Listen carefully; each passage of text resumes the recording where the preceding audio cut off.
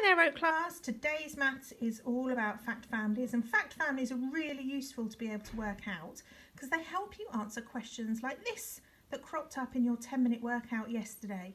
And also, I'm sure over the last couple of days you've been using your knowledge of fact families all the time without probably even realising you're doing it. So, to be successful at finding a fact family, we need to know 4 things.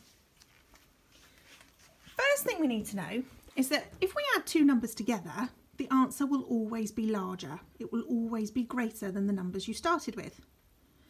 We also need to know that when you subtract one number from another, your answer will be smaller than the number you started with.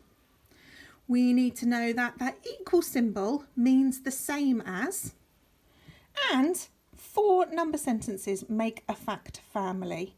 There's 2 additions and 2 subtractions. So let's have a go at making our fact family and see what we can learn from it.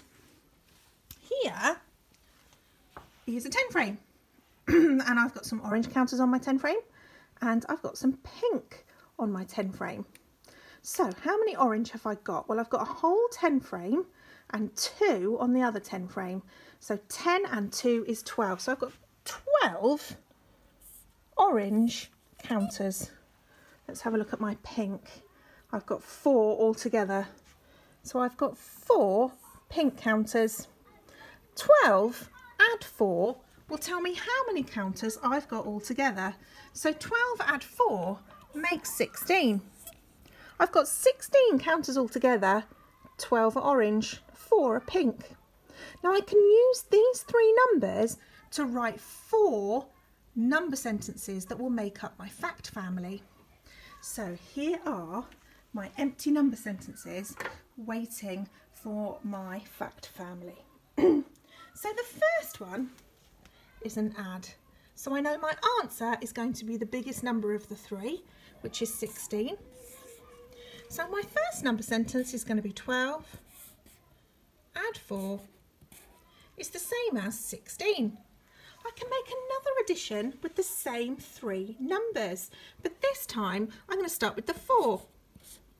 4 add 12 is the same as 16. I can also use these 3 numbers to write a subtraction. Now, we know that when we're subtracting, the number we start with has to be the biggest number, and our answer will always be smaller than the number we started with. So I'm going to start with my biggest number, 16, and I'm going to take away 12, and my answer will be 4. I can then swap my 12 and my 4 around again, so I can start with the bigger number. I'm going to take away 4, and the answer is 12. And that there is my fact family. 12 add 4 is 16, 4 add 12 is 16, 16 take away 12 is the same as 4, 16 take away 4 is the same as 12. And I can use knowledge of fact families to help me answer questions like these. Something add 6 is 19. So I can turn my addition into a subtraction to find the answer. So I'm going to start with 19, my bigger number, and I'm going to take away 6. And my answer will be 13. So if 19 take away 6 is 13, 13 add 6 must be 19. Here's another one, and you'll notice on this next question that the same as has moved. It doesn't matter if the same as is at this end or it's at this end.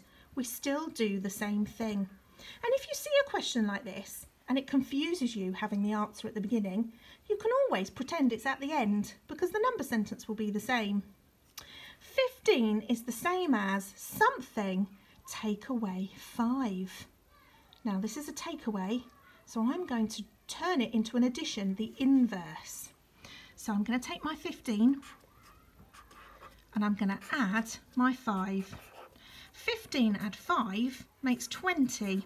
So if 15 add 5 makes 20, then 15 is the same as 20 take away 5. Now, on your weekly planner, you've got 4 number sentences. I want want you to write the fact families for each of those number sentences, and then why not get an adult to test you and see if you can answer questions just like this one, remembering that this means the same as. Good luck, everyone.